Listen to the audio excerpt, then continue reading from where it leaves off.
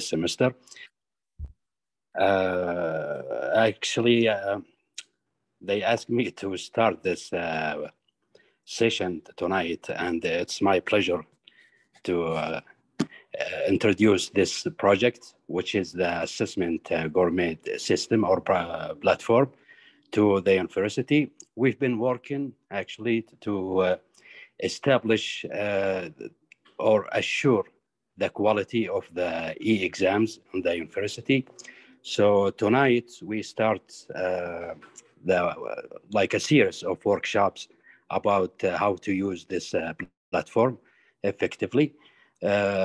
So I please everyone to transfer your knowledge you take tonight to your colleagues and the colleges, and that's the job I ask every one of you kindly to transfer the experience tonight to everyone, and you will have the link for the evaluation and measurement center that you will have all the content of the workshops and videos and explanations of how to use the platform.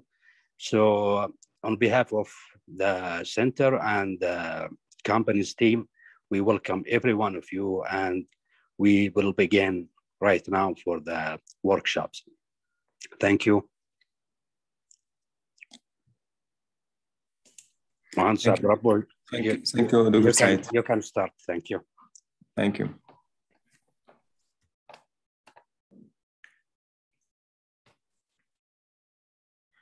We welcome you all.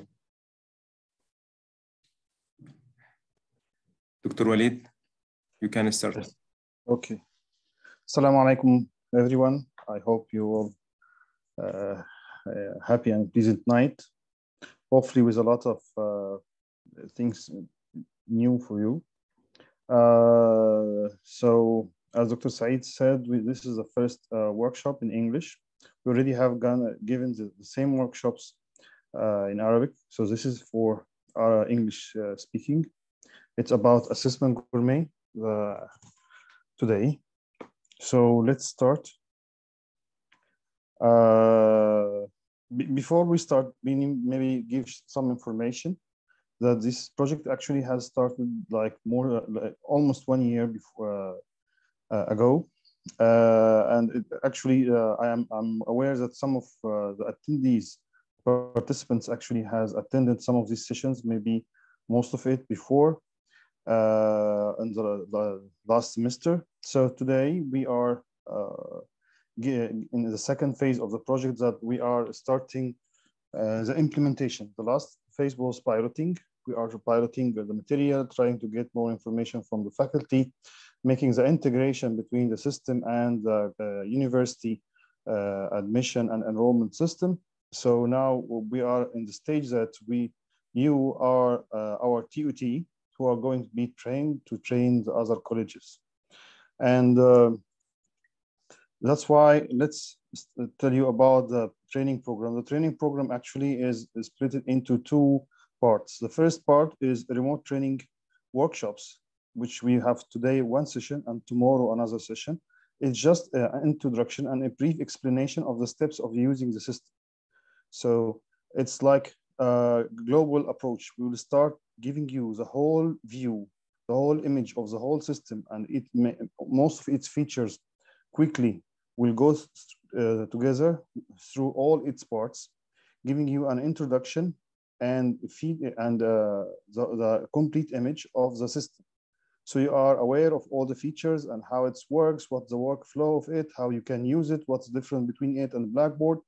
Then you will have another sessions, intensive training, which will be given in the colleges, face-to-face sessions, where our engineers will go and visit your college and give you a number of workshops, explaining every detail, all the details, taking you gradually step by step till you are ready to train the other faculty in your colleges.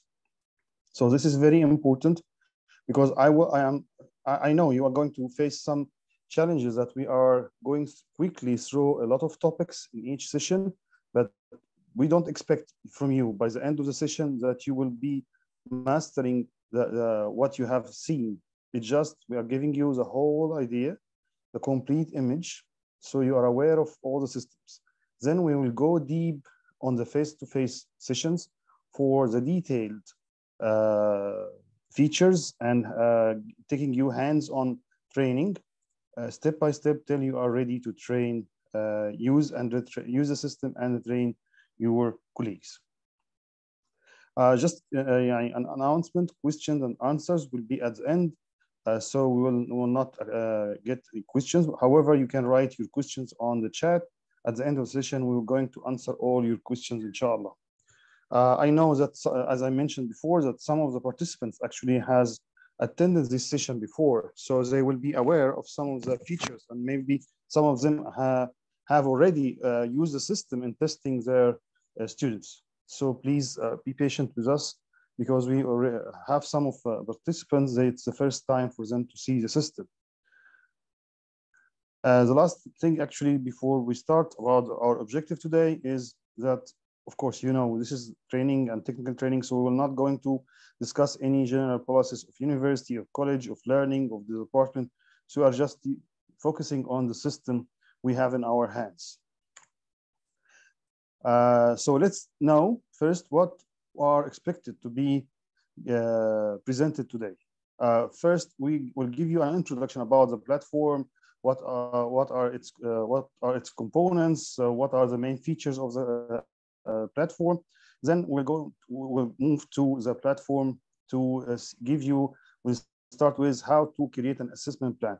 All of you actually has access now to the system, by the way, because it's already integrated with the admission and enrollment system. So by default, the courses that has assigned to you at Blackboard and by university, whenever you will log in now to the system, you will find all the courses are there. But however, you need to manage this course. You need to enter the course, log into your course, and to start to create an assessment plan, which actually explains what are the assessments you are going to give to your students in this course, and how much each assessment will present on the overall score of the course, and how you are planning to do this assessment. Are you going to do it a paper-based test, a quiz, an alternative assessment, or even an online test? You may test at home, you may test at the lab. It differs. So this is how you plan for the assessment. Then we will go to the item bank, which is a separate module so you can develop your own bank. And here it's very important to explain what's the difference between a course and an item bank. A course is a temporary thing. Each time a course is assigned to you by the college or the department. But an item bank is totally different. It's a tool that you will use to develop your items, questions, and keep and reuse for many times and for many years. So from the same bank, you can publish 2 tests, each test for different course or different type of students. You can use it this semester, the next semester, after 5 years. You even can transfer or share the questions with other of your colleagues or the department. We will know about this more, inshallah. Also today, we'll have a look how to write the questions on the item bank. I mean the items or questions. When I use items, just if it's not really common for some of you, items is, we say item bank, and also we say question bank. And sometimes we say items or questions. So both terminology are equivalent. So we're going to give you some how you can write items. We're not going to handle all type of items this night. However, when you go to face-to-face meeting training, you will be able to use all the types of items available on the system. And as Dr. Saeed mentioned, that the system has a lot of features. So by all means, you will find a lot of videos, small, short videos that will explain to you in English what to do in each part. And even within the platform, there's help and support we will also introduce to you. And the last thing we're going to discuss today is how to create a test manually. We hope that we will have enough time to create also a test automatically, because this will release us from some time for tomorrow. Tomorrow, which will be the second session, we will have session for how to run a paper-based exam and how to run a computer-based exam. So let's start. First, let's know what is Assessment Gourmet. Assessment Gourmet is a comprehensive testing and assessment platform. Why comprehensive? Because it includes actually all the processes of the assessment and testing for any university. So it's not just running a test or giving a test. It's not only for computer-based. It's computer-based, it's paper-based, it's even for alternative assessment. I mean that you can give one of your students one project or even a research paper he can do and upload on the system. So it's really concerned with all types of assessments. It has a lot of modules. That's why each module will handle a specific type of the process. And it tries to automate all the testing processes in one solution with achieving high level of security and support and development of e-paper, e-exams, and paper and formal and standardized exams. Of course, because it's a huge platform, it has been already aligned with different international standards. For example, it's aligned with the standards for educational and psychological testing, which is actually the standards, international standards for all standardized exams. It also has been aligned with International Test Commission and even for Association of Test Publishers guidelines for computer-based testing. So it's internationally aligned with international standards. Let's go directly to the main features. This is some sample of the main features or core features of the system. Using it, you can develop item banks for your courses, author questions remotely by even subject matter. So you can develop your questions or even assign some of your assistants or colleagues to write items as well and review it. Using it, you can assemble a test automatically using a blueprint. And we will explain what does it mean, a blueprint. Mostly, of course, you know about it, but it has a specific definition with the system.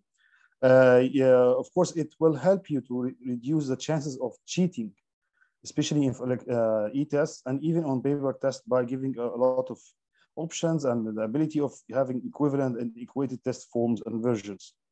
It helps you manage the course assessment plan and generate the students' results for each course. Even the course file can easily be supported by a lot of reports, statistical reports and technical reports. No need to go back and do it manually.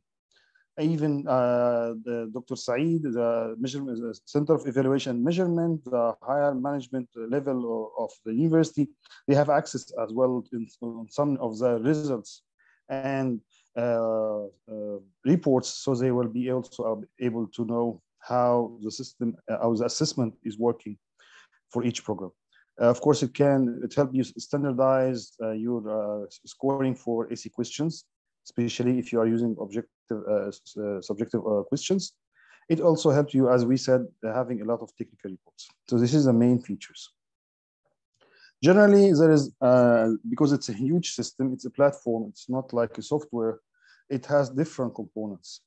So you have an administration component, which is mainly for the IT, like integration with other systems, creating users, creating accounts for students, and so on.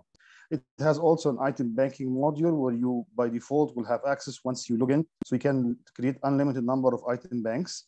It has a module for scheduling for the test and even reservation for students. It has a module for online tests and proctoring. So either it's remotely, so the student can take the test at home, or they can take it at a lab within the college itself. It also supports manage and supports the paper-based exams. So using the system, you can generate paper-based exams, you can score it, you can get the results, you can print the question booklets. A lot of features actually are, so it's not only computer-based exams. It helps what we call on-screen marking. So you can, if you have open-ended questions, essay questions, you can score it on the screen. So it will display for you the students' answers and give you the rubrics so you can score the items. It has a student portal, so students have a portal, they can access the system. It has also data management and analysis module. And finally, a management module for labs and how to utilize the labs, computer labs and testing rooms or classrooms in the university. As you already may notice that the system actually handles 4 types of exams. The first type is actually on-campus e-test. So where you can have an online computer-based test and you run it within this university, either on a computer, computer lab, I mean, and PCs, or even laptops, or even tablets. At the same time, you can have at-home e-test. So you can test the students at home using their own devices. It also supports the paper-based test classic. We call it classic because simply I will create my question, assembly test. I will print the question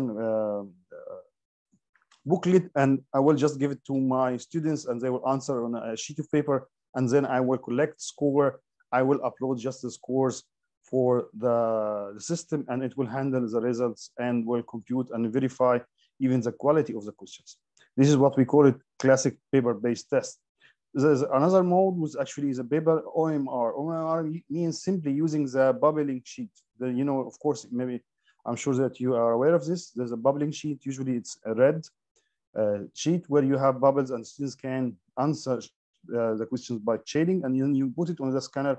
Once you put it on the scanner, you can export this in Excel sheet.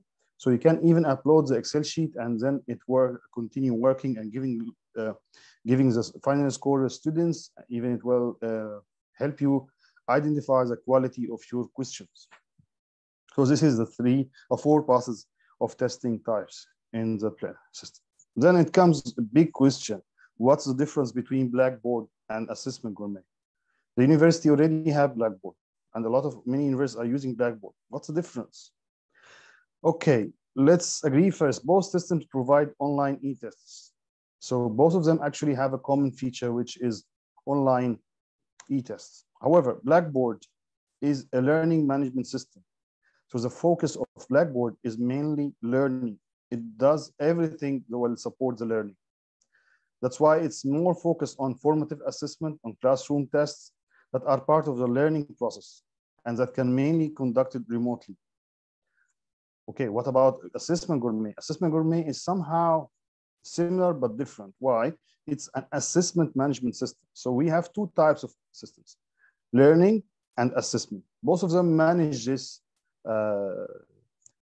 process. So what is assessment management system? It focuses more on summative and official exams that assess the students' performance. So it's not for learning, it's for assessing the students. It's more summative, it's more official. It works with more tests that require more security and more accuracy. That's this is one of the big difference. Also, Assessment Gourmet manages paper-based tests. Blackboard doesn't support really the paper-based tests using the OMR. Finally, the test can be conducted in computer labs, in classrooms, or from home. So Blackboard will support it that you will just run it from remote computers or tablets. So this is the main difference. And I can tell you that actually Assessment Gourmet is actually a partner for Blackboard, and Blackboard actually now currently is selling the Blackboard and the Assessment Gourmet to many universities.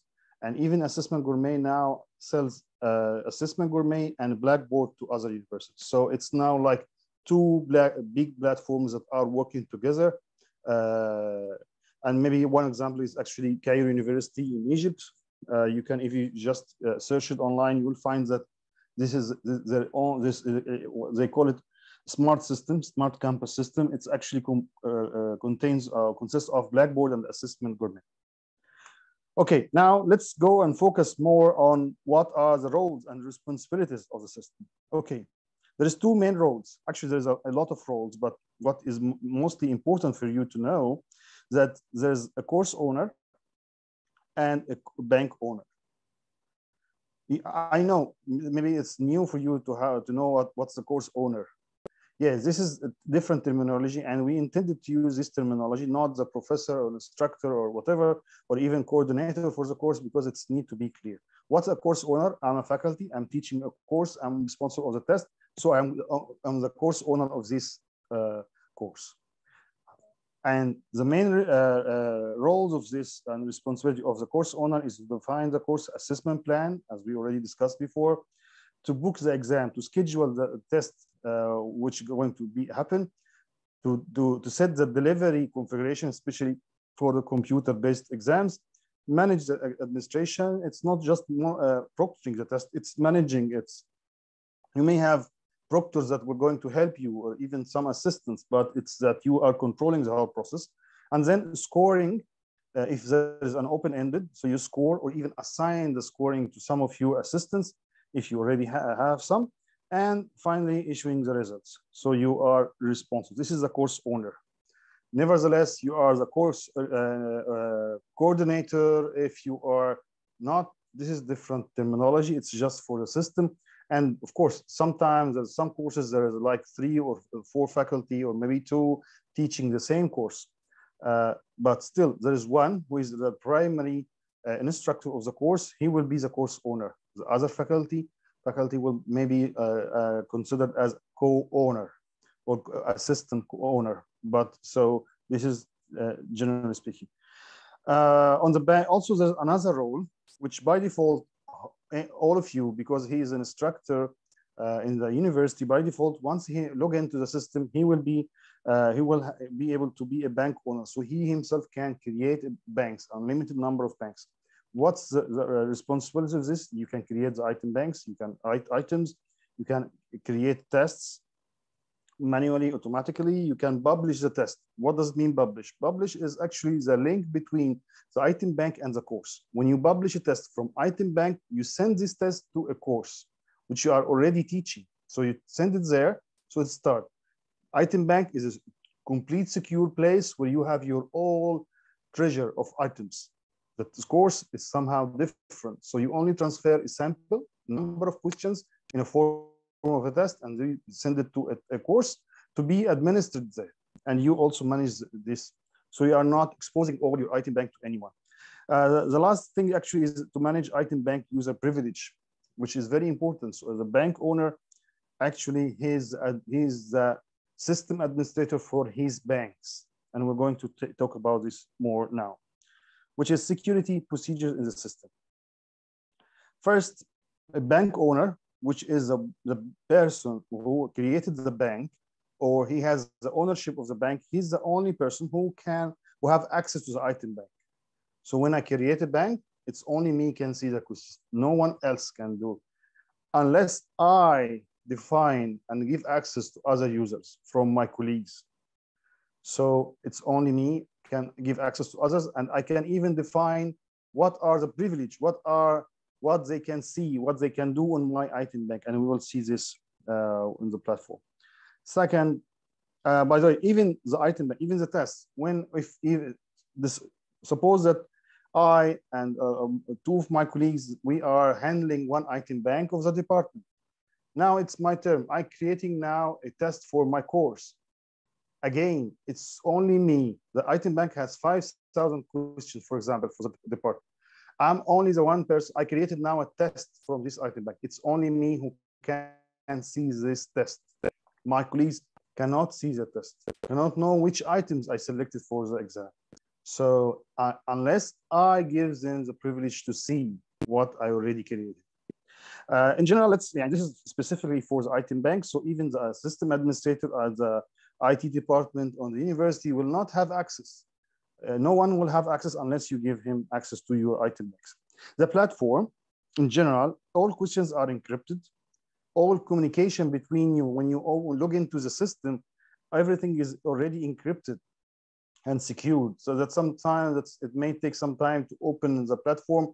If you didn't do any action on the system for a number of minutes, it will automatically close the system, because it's already, this is like the rules of the secured channels, and it's controlled by King Khalid University, because everything is stored on the university servers and under their control in terms of the security rules. I mean, because this is generally what we call security procedures. Okay, this is another point, what is the workflow? The workflow, this is the normal workflow that we will have 5 steps. The first step, which actually is the item bank. why the item bank is the first step? Because simply it's not limited to one semester or one term. It's something which I create today and will be able to use for many years. And even if I left, I can transfer the ownership to the department and so on. And some departments may decide that the item bank will be the ownership by the department. So the head of the department will be the owner, and then he will give a privileged access to different faculty in the department. Then it starts actually the actual work, which is test planning. So as a course owner, I define the assessment plan, I do the configuration, I plan for, do the scheduling, decide who is going to be tested, which type of the test, it's computer-based or paper-based, everything. I define all this. And then we go to the second or third actually point, which is actually I proctor or even manage a test session. So I manage a session. I can do it. It's around the session. Is it computer-based or even paper-based?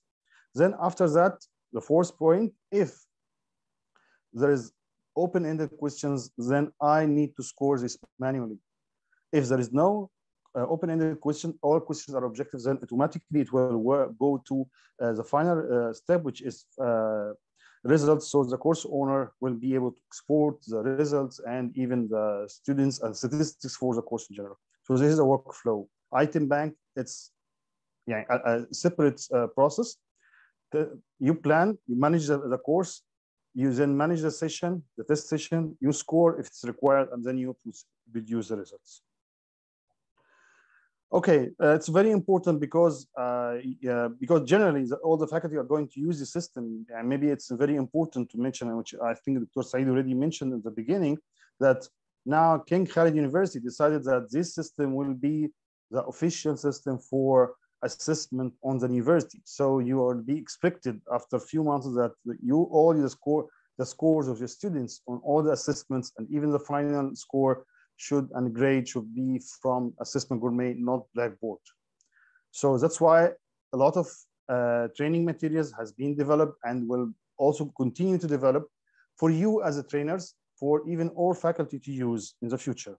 So we are giving training. What we have here, I cannot tell that it's not hands-on training, but just a general training. And then you will have face-to-face training. There's technical support that you can access through the platform, and I will show it to you, which have a lot of materials as well. And even you can send a message for the team to help you. There's also a lot of resources. One of them actually that you will have infographics. You will have short videos explaining the steps. How, for example, how can I log in to the Assessment Gourmet? How to create MCQ questions. You will find these videos on the center channel on YouTube, so you will be able to access this and know step by step how you can do it. Also, there is a help website that can you access from the platform that will give you instructions and screenshots with the steps how to do every point. Okay, now how to log into the platform. This is the URL for platform. It's exam.kku.edu.sa. So it's just the word exam before the domain of the university. Okay, how can I log in? I know that some of you who has been working with us before, they used to click on login and then they have to write their username and password, and we already have given them username and password. Now, no, that was a manual stage. Now everything is integrated. So you need to use a single sign-on of the university. So now when you open this URL, you need to click on the key. You find here on the right side a key, small key.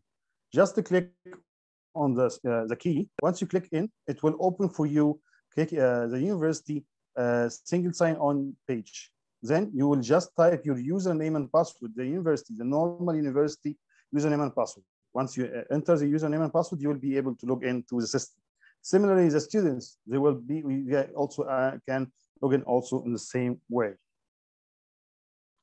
Okay, so now, as you can see that we already gone through quickly about the system. We know what's the plan for training, what's the system, what's the difference between the system and the Blackboard, what are the main roles, how we can log in. Okay, I expect that you are going to log in now and maybe try. This is fine, but I prefer that you focus more on the next steps when we open the platform, so you have a good idea, a complete idea about the platform and the features.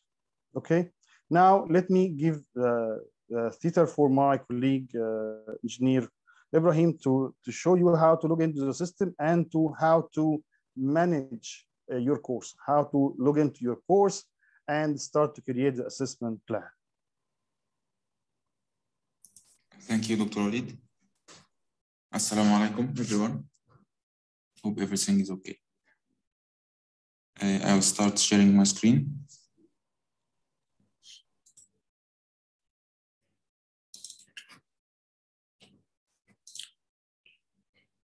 Okay, let's start and see how are we going to log in using this K button. I will just click on this K button.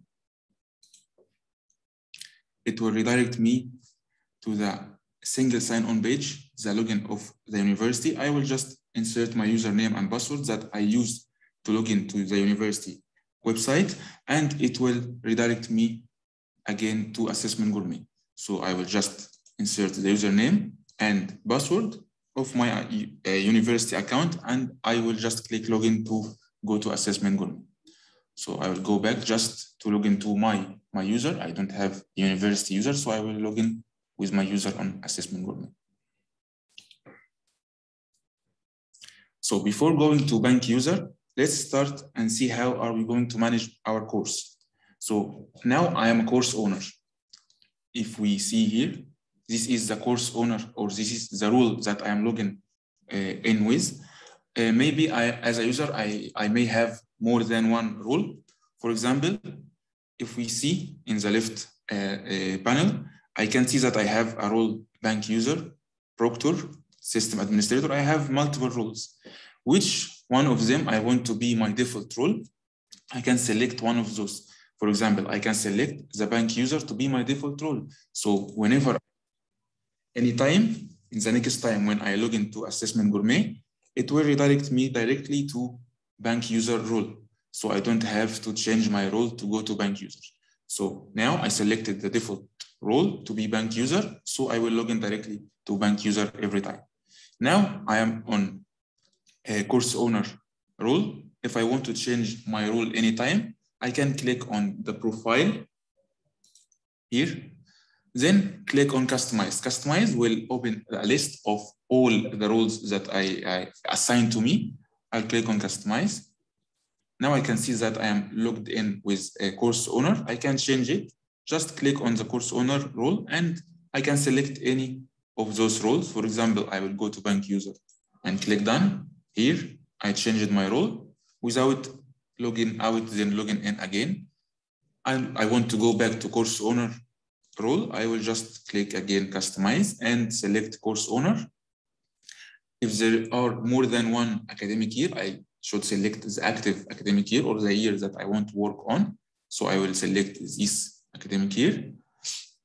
Then I have to select my course. Maybe I have more than one course, so I will select the course that I want to work on. Now I have two courses, demo course 1, demo course 2. I'll select demo course 2 and click done. Now I can start managing my course, demo course 2, to make sure that I am on the correct course. Here is the name of the course that I am working on now. In first term, demo course 2 on this academic year and as a course owner. And this will be the code of my faculty. Okay, I will start to go to administration. Here in administration, we can assign assistants. What will the assistant do? Anything I can. For example, I will just click on assign user. I can assign an assistant to help me in creating, for example, schedulings. To create schedulings for the students, I can simply select the user. For example, I will select Dr. Walid. Then I will select or assign the role to be scheduler. This rule will allow Dr. Walid only to create scheduling on my course, nothing else. Dr. Walid can't access the scores, can't access the test forms or anything of my test configurations, just schedule tests for students and click save. Of course multiple of rules, and it can be changed, and we can add more rules as we need. For example, rater and co-owner, which will have the same as my rules on the course. Okay, so this is how we can assign assistants on our courses. Let's go to assessment plan. In this page, we can manage our assessment plan. Our assessment plan contains multiple assessments with different types. I can create, for example, a midterm test in paper-based test, and a final as a computer-based test. I can create 2 quizzes for the students, and even I can add an alternative test, which we'll see now. So let's start by creating assessment. But before creating assessment, let's see this dashboard. In this dashboard, I can manage my course first. Here I can see that my course is still active. It's not submitted yet, so it's still active and I can work on it. Here I can add the academic grades. Let's click on edit. I can edit and modify my academic grades. For example, here I added that the student who will get from 0 to less than 50 will be failed in the course, will get the benchmark failed. From 50 to 65 will be fair. From 65 to 75 will be good, and so on. I can add academic grade by clicking on add academic grade and insert the from value and to, from score, for example, 50 to 65, and then insert the benchmark. It's optional to add English and Arabic message if I want. Here, then I can click save.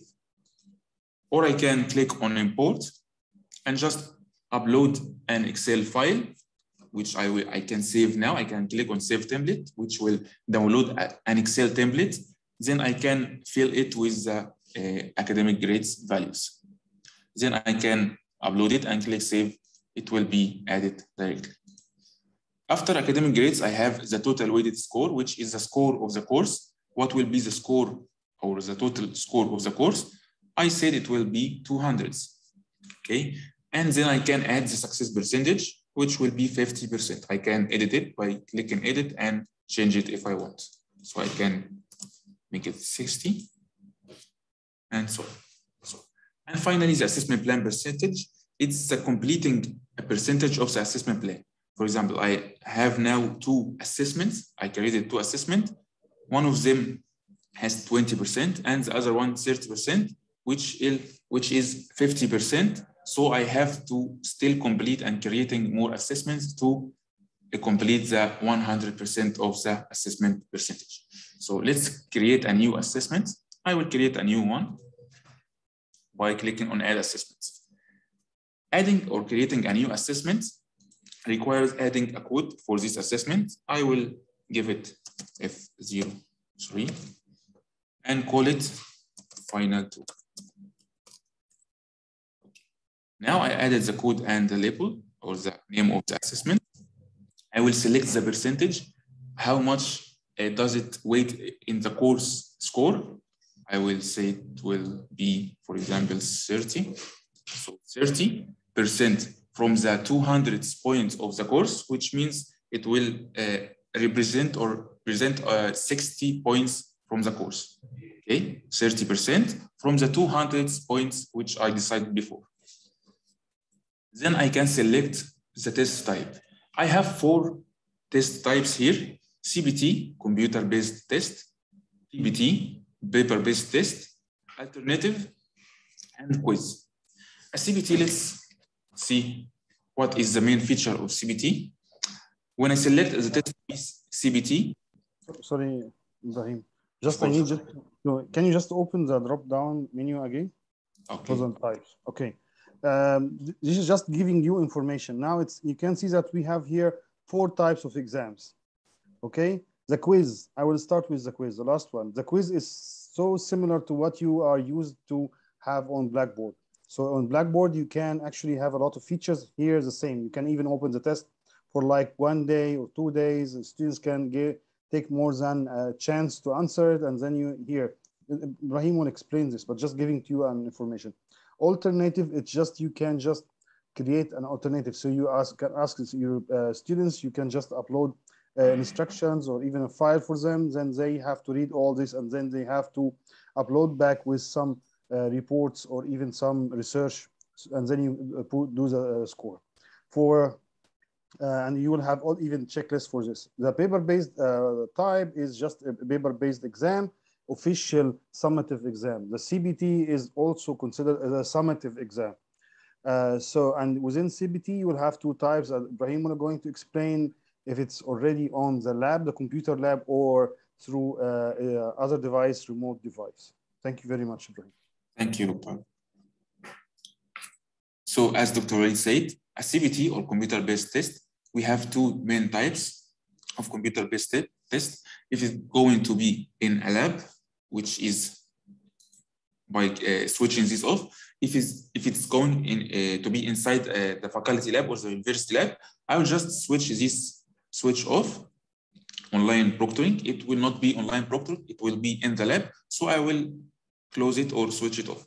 If I want the test to be from home, the student can take the test from home, then I will switch this on. So will I allow the student to use a normal browser like Firefox and Google Chrome? Then I will open it. Or I want the student to download the secure browser, X51. If I want the students to download the secure browser is a program that will not allow the students to do anything on their machine during the exam. The student will just see the exam and start solving it, and will be able to close the secure browser only when he finish the exam. So if I want the student to be required to download the secure browser to take the test, then I will switch this off. Okay. If I want the student, or if I want to allow the student to take the test from a tablet or a mobile, then I will switch this switch on. If I want to allow using mobile and tablets. If I see that the test should be taken on a big screen like laptops and computers, then I will switch this off to prevent the students from taking the test from mobiles and tablets. The last switch, which is enabled student caching, is a good feature, especially if the test is from a lab. If I am doing the test in the labs of a university and there were a problem in the network, this feature will allow the students to complete the test without feeling anything or any problem. How? In the beginning of the test, an encrypted file will be downloaded on the machine. The student will take the test using X51, the secure browser. If the network was disconnected, for example, this file of the test will allow the students to keep taking the test normally, going to the next question until the end of the test, and it will be finished for the student. After the network issue will be solved, if the network issue is solved, a small program which is called synchronizer will synchronize all the students' responses to the server at one time. So anytime the network issue will be solved, this synchronizer will send all the responses, even if it's after the test with more than 1 hour.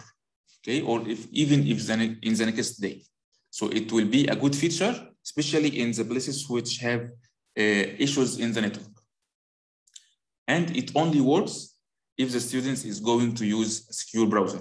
It doesn't work, as we can see, on normal browser. If I'm using normal browser, this feature will be switched off by default. So this was the CBT, or the computer-based test.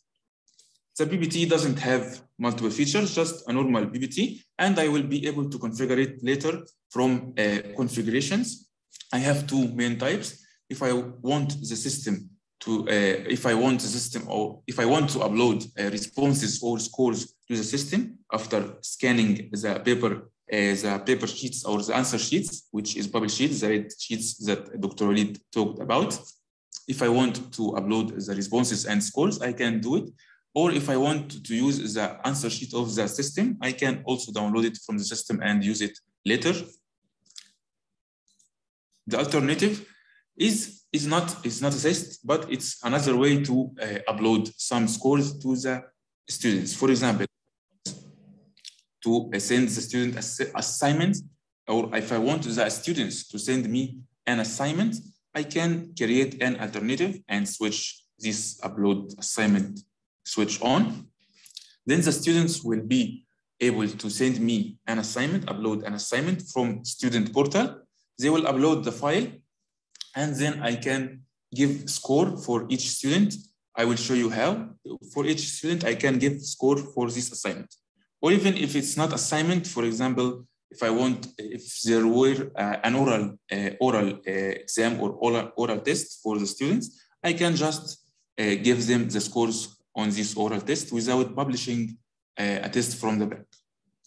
A quiz is simple as the same as a CBT test, but the student can take the test on a normal browser. I can open the test for a long time, for example, a week. I can make this quiz available for a week. I can give the ability to the students to take the test or the quiz multiple times, for example, 20 trial or 10 trials. And then I can decide how I will calculate the score of this test or this quiz by taking the average of scores or the highest score, the lowest score, the last one, or the first trial. I can decide it.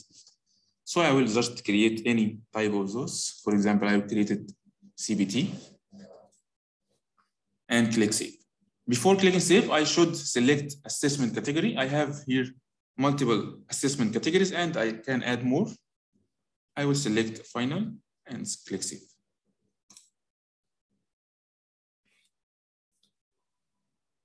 As you can see, a new card has been created here, Final 2, which has 30%, and the percentage of completing the assessment plan change it to be 80. So I still have only 20% to fill the assessment.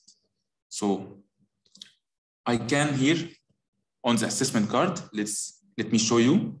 I can on the assessment card take some actions. For example, I can go directly to scheduling to schedule a test on this assessment or this test. I can click here to export the results. If I finished the test and I want to export test results, I can click on results directly from here. If I want to go to scoring sessions will be used to score and rate the CR or SE questions for the students if I have such questions. And I can click edit and delete or submit the assessment when it's finished. Or I can even retest, which is a feature. If I want to retest some students, if I want to retest as a test for some students, of course I can't. Of course, a student can take the same test more than one time. So if I want, if some students have some excuse to retest this test, I will just retest him or them from this page. I can retest only one student or multiple students, or I can retest all the sessions that I created on the test. I have here some examples for the reports I can export from the test, from the system. For example, here the student scores. I have here a simple report for students and their scores on each test. I have here question quality, which gives me some statistics values on the test and on each question in my test.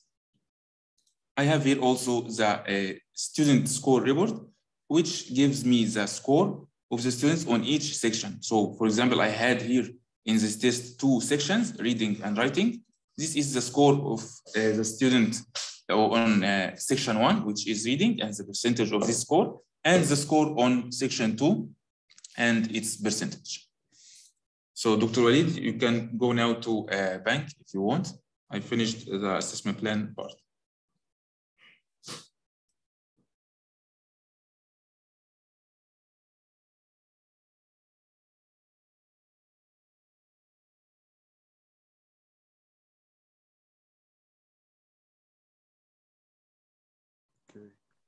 Then can you just yes? Can you just close sharing? Oh, of course. Okay. Okay. Let me now. Let's go just have a tour on the item bank.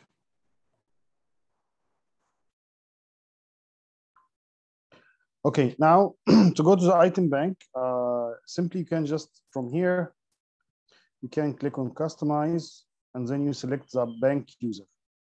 Okay, this is how you can go to the bank user. Tell you about two other features you may like to use as well, which is actually help and support. From here, from your profile, you can just click on help. It will open a new page.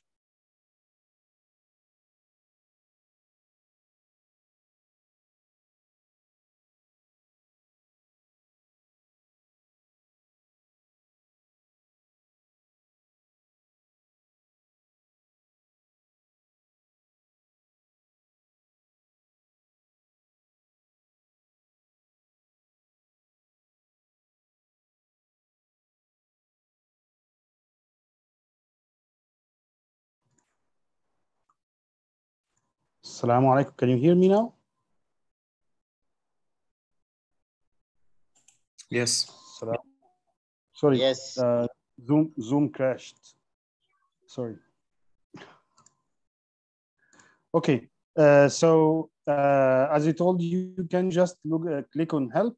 Then it will open for you another page. Don't be afraid about this. It's not secured simply because the help pages actually are not secure. All other system pages are secure. You can just send anyway, click on send anyway, because of course the help pages doesn't have any important information. So here you can log in here. As this is the help or the guideline to use. You can just switch the language by clicking here. You can use it Arabic or English. Let's see, click on English. So for example, if you would like to user bank, if you click on user bank, you can open here, create how to create an item bank. So here you will find the steps and some guidelines how to create an item bank. If you would like to write an item, for example, you can just click here, multiple choice, for example. This is the multiple choice. This is the steps. Closed list. So you can just go here and do it. And sometimes even you can have videos that will show you how to do it in addition to the others. So this is the help that you can access. If we go just to the first tab and select support, it's also open for us a new tab. It's also not secured because doesn't have any important information. From here, you can just, if you found, for example, a problem, an issue, so you can here just type your name, your email, and write and even attach a screenshot and send it for the support team. So by clicking submit, so whatever your problem, they will actually reply back to you with how to fix this issue and how guide you to work as well. This is not for, of course, training and how to use. It's for technical issues regarding errors, bugs, whatever, or even system down. Okay, let's go back here. So we will now again, I will select bank user. So by bank user, I'm now logging to my area of item banks. And by default, this is the landing page. Here I found by just my name and information, here my role, the default roles actually, and here's the default is like this, and this is my calendar. I can even add some in events, so it will alert me. And also alerts will be here. This is very important thing, which actually audit information, because now you can know that already as a bank user, I logged in as a bank user on this date, on this time. This is the last access to me. This is before, so on. So you can actually trace who logged into your bank. If you are not, of course, if you are just a user, you will not be able to know more information than this. Okay, now let's go to for the main tabs. We have here 4 tabs: my banks, items, tests, and reports. This is the main 4 tabs. Let's go to my banks. Within my banks, this is the main page. It's also a landing page for items. On the left side, you will have here the banks you have access to. So here I have 1, 2, 3, 4, 5, 6. So I have access to 5 banks, but my role may be different from one bank to another. So here you will find the legend for this. So a star, blue star means that I'm the owner of the bank. If it's a green flag, I'm co-owner. it's just gray person like this, or figure, I'm a bank user, just a bank user who have limited access to a bank. So here, these are these banks, the English 110, اختبارات 503. This is also mathematics. I am the owner. However, this course, which is this bank, item bank, this is not courses. Remember, these item banks, it's will be used for many years and it's not a temporary usage. Here it's اللغة العربية أدبيها, Arabic language. So I am here co-owner. So the other, this bank, actually the owner is another person, and I am not only co-owner. Who is the owner of this bank is Mrs. Wafa, engineer Wafa Muhammad. She is the owner of this bank. I'm just co-owner. She just gave me, shared with me to be a co-owner with her. Here I have another bank, which is QWER 007, something like this. Oh, I'm here just a bank user. So I have a very limited privilege, which has been defined by the bank user. Maybe just I can write items, but I cannot see any items, or even see specific items, as we're going to see. Who is the owner of this bank? It's engineer Abdurrabbu, who is a project manager in KKU, and so on. So this is the banks we have here. You have access here, or I have access actually, because it's my account. Let's go to the right side. Here on the right side, you have also a dashboard here. How many blueprints we have here in the bank? A blueprint actually is a set of conditions that you you enter for the system to help the system to create a test, a simple test automatically with after applying the conditions you already give to the system. Here I have 50% of my tests published. This means that, okay, I told you before that publishing means that the test is now moving from the item bank to the course. So 50% of my tests, created tests, actually are published, which actually is a 90. Also tests here, I have also different tests. This is like published, how many unpublished. And here, test structure, this is each test available, and what's the name of the test, how many sections, and how many test forms, because test may include one or more test forms or versions. Then at the end here, I have bank users. So because I'm the owner here, I can see that Mr. Abdurrabbu, Engineer Abdurrabbu actually is a user. This is me, I'm the owner, Engineer Rana, Engineer Wafa. I even can click and see when the last time they logged into the item bank. In the middle, we have here also some infographics or graphs about my bank. So this is a bank structure. This is the bank we are here, which is called actually English 110, because it's already here, the first one on the top. So this is the topics. This is the topics or main domains of the bank: general, grammar, QTI, reading, writing, and how many objectives in each topic, and how many items actually are available on these topics. Here also you can see a distribution of the by item type. So here I have mostly my item bank is MCQ. You can click here and see, okay, it's 89 questions, MCQ, multiple choice questions. Here, this is true and false. I have 37 items. This is rich essay. It's 9 items. This is essay, plain essay, which is 6 items. The difference between, we have 2 types of essay. One is actually rich, means that the students actually can format his answer, can make it bold, can add symbols, whatever. But the plain, it's just he's typing. He cannot make it bold, underline, whatever. And you can define what are the formatting that can be, the student can use. The closed text, this is especially for language. I have here 3 items. This is multiple response. This is short answer. This is reading scenario. And about reading scenario, I'm going to tell it's mainly for language and medicine, where you can, in language, simply it's having a passage and a number of questions related to each passage. So the student will not be able to answer any question unless he reads the passage. And he refer, each question refer to a specific part on the passage. The same with the medicine, they have this, it's commonly used for medicine. So they have like a case, a patient with a case, specific some information. Maybe they include the X-ray, some other tests, whatever, information about the case, and then they start asking a number of questions about this patient. So this is also a case or a scenario. This can be reading and other. This is closed test. This is also for language and matching. So this is simply my bank's dashboard. Whenever I click on other bank, I will start to see different information based on each test. Now I would like to log into an item bank.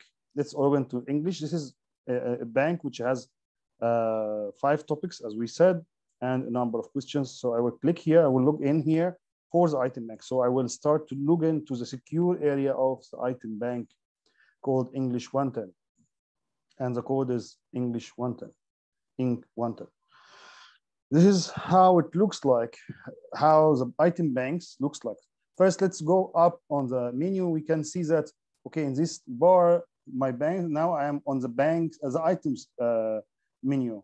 It's no longer banks. So I automatically moved me to the items. And this is the bank, English bank. I can switch, I can change the bank here by clicking on the right click side top, change bank. So I can click here and select another bank as well. Okay, and here on the left side, I have banks, and here's the topics, which already we have an idea about it just from the dashboard. If I click on in any topic, I start to see the number of items. So in the right side, I can see the items on each topic. And these topics actually can be just single level, or even I can define unlimited number of depth levels. Also here, search. If I click here and search, it allows me, of course, you expect that after some time, your item bank will have hundreds and maybe thousands of items. So you will really need some time to search for some items to, so here you can just click search and start saying, okay, this is a bank categories I'm going to look for example, the reading questions. Learning outcomes, you can search even by the learning outcomes, item types, whatever, and then you can click filter. You can also have advanced search, which will open a new page and will allow you actually to search for almost infinity number of things, even bank categories, item types, learning taxonomies, statistics, audit about all the information, who writes the item, when, and so on. Custom fees, which we're going to handle it, content and rubric. This is the content of the text of the question, and even the rubric of open-ended questions, and even others, which is like item code, content area, keywords, description of the item, duration. So it's like you can look, search for your items easily. Let's go back to the tab of the item bank, of the main banks. Here, as I said, this is the items. So you have here item. This is the item code. This is the item description. This is the type. It's MCQ. This is the item status, which actually means that the item actually is. You can define different item status. Maybe new, maybe pending, maybe reviewed once, reviewed twice, ready, active, deleted, released, not used. You can define whatever you would like as an item status. Here is version, because the system actually is handling item version. So if you now created an item and you need to create another version, you can easily create it. If you create an item and you send it for students and it already has now students and scores on the same item, then you discovered, oh, wow, this item there is some problem with one of the options. So you start changing it. By default, the system, because it's already became like a record with scores, the system will automatically create a new version for the same item and will use only the newest one. And even you can go back to the older version if you would like. Here's the score of the item. And here we have 3 icons. If you click here, you can see the item and some information about it. This is the metadata. Let's click here. So this is a preview. So you can make here, what is the capital of Albania? And here there's the 3 options. Okay, and this is, by the way, this is the key. Here, if you click on the statistics, actually there is no statistics now. And no data, I don't know, maybe my internet is somehow not quick. I'm just going to reading. Here you can edit. If you click here, you can edit the items with this pencil. So you can be able to edit the item, and we will come to this later, how to edit or write an item. Okay, let's also go here. If you click on these 3 dots, you'll start to see different features like view as data, edit the item, duplicate, so you can create a new version, not version. Version means the same item, no, but you can take a copy of the same item, so you can just start changing on it. So for example, if you would like to create an equivalent item, but you're going just to change some words or some numbers, so no need to write everything and put all the configuration for that. You just click, duplicate, you have new item with new code, it goes, enter, edit it, change whatever you would like, and then save it. So it's like takes like maybe less than 1 minute to have a new version, equivalent version. Delete, here to create a new version from item, here to try out, and I will show you how to try it, and here to export QTI. So after you write the items, you can export it to QTI and use it on different system. And by the way, here also, if we go to the main menu, here you create the items. Here you can export item cards, so you can export the items in Word, Microsoft Word, or QTI. You can try, I will show you here more, you can even import the items from QTI. So if you already have item banks, questions on Blackboard, you can export from the Blackboard and import here. So if I clicked here on QTI, you can just click and look for the items, the files you get from Blackboard, and then you import.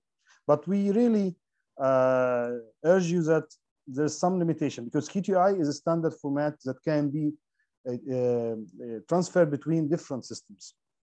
But sometimes some information may not really transfer in a good shape. So whatever you're going to import, you need to revise. You can also import the statistics. You can copy and move item from one bank to another bank.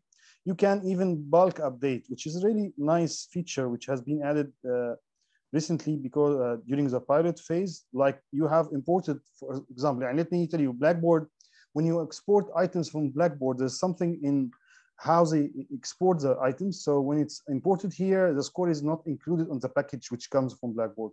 So you can simply import the items and then bulk update. You click on sorry, I have to click, of course, I have to select items. Of course, it's then you can create here. It will open for you a screen. Then it will enable you actually to change the score for all these items on one click. So you will not be doing it for a long time. Like here, of course, I only select one item, so I can just change the score, like here it's 3 and apply for all, even add it and apply for all, so it will change the scores for all questions.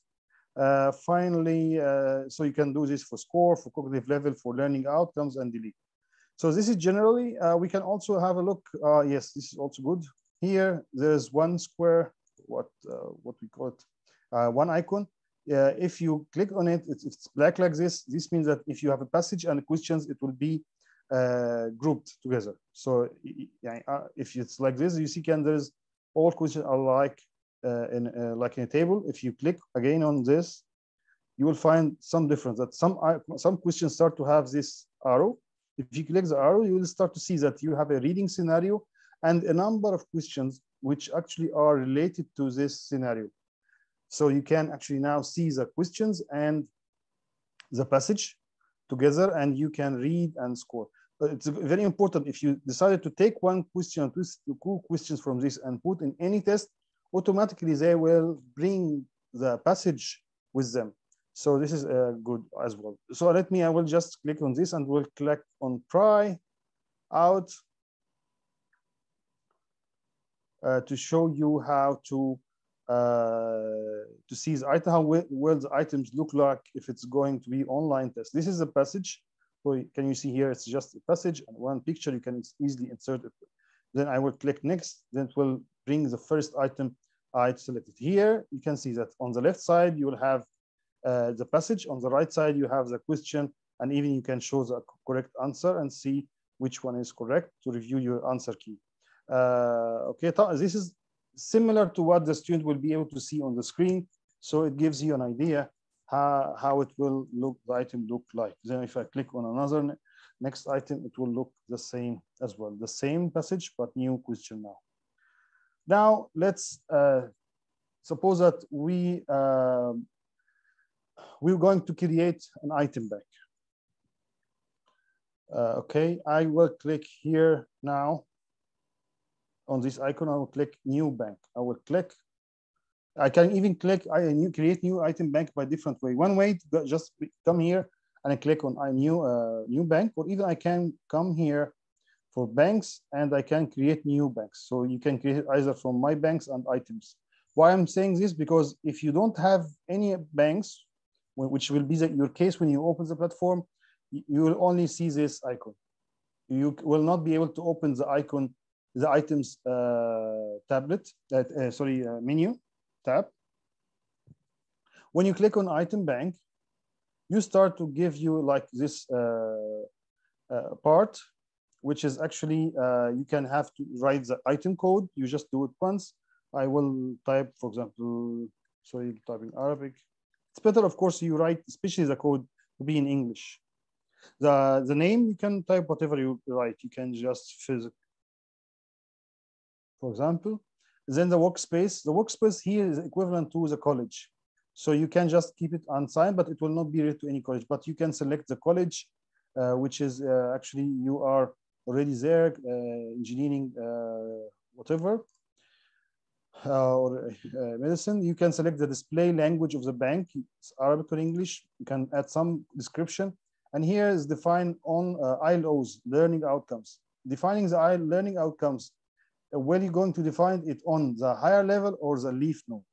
The topic, it's the higher level of the domains of the bank or in a leaf node. So you can decide from here. It's up to you, of course. Using cognitive levels. Are you going to use cognitive levels? Mostly, yes. It's really recommended for this. And I think the university requires it.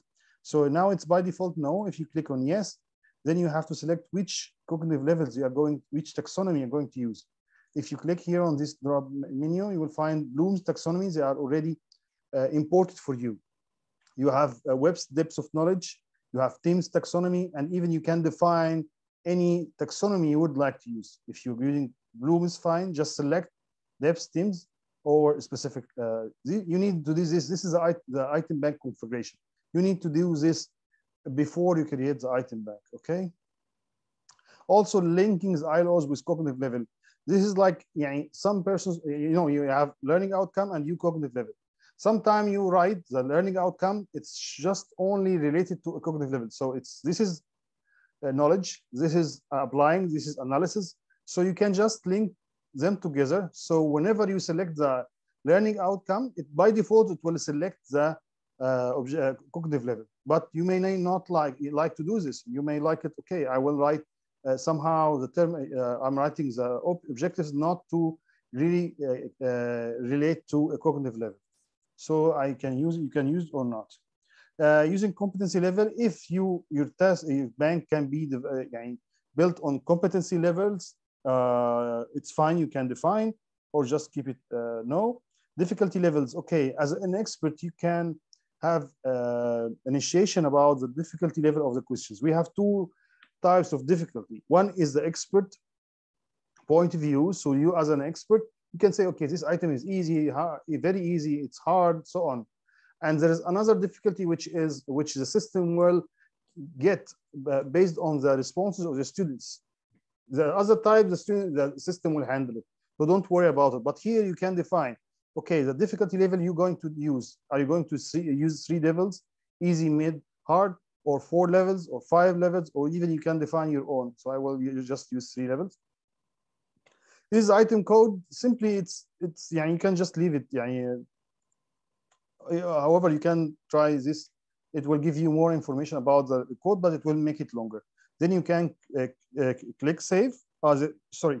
Here, if you click on here, I can tell you this configuration actually is the most important configuration for item bank. There are a lot of other configuration you can define. So if you unclick this, if you create this, the bank will be created. If you check, it will create the bank and open you the other configuration that you may like to change. Okay, if I click here, I will not check this, but I will show you how to go to the other configuration. I will click not save, so it will be automatically create an item bank. Sorry, I know I'm going, as we said before, we're going too quickly, looking for different things in a very short time. But as I said, you are not expected by the end of this workshop that you will be able to do everything with yourself. We need you to have an overview of the whole system. And then during face-to-face sessions, you will be able to gradually, hands-on, use and learn more about the system and try it. And in any ways, I can't promise you, we cannot promise you that we are going to explain all the features in the system, because the system has a lot of features. So the same like Microsoft Word or Excel. No one actually knows all, or no one trains us on all the features, but you know the basics, the default, the most important, and then by practice you get more, and even by using the materials, the videos, the short videos, you will be able to know this. I don't know why it's taking too much.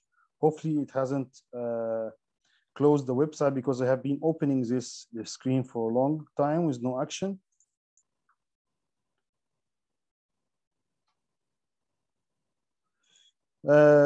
Still, it's generally just in general when we talk about till it opens. Hopefully, it will not close the secure chat. Yeah, it's expected from you that you will create the domains or the topics on your item bank, and then you create a schema or a structure. You may use one levels like chapter 1, chapter 2, chapter 3. Maybe under each chapter you start to put sub domains or subcategories. So this will help you organize your items during the item writing, during the even reviewing, whatever, using the bank for a long time. Then for each question, you will be able to define the objective, the cognitive level, and different information like the score, the time, who wrote the item, how much time is required to answer the question, and so on. I think I am out. I think I'm out, right? I'm out. Okay.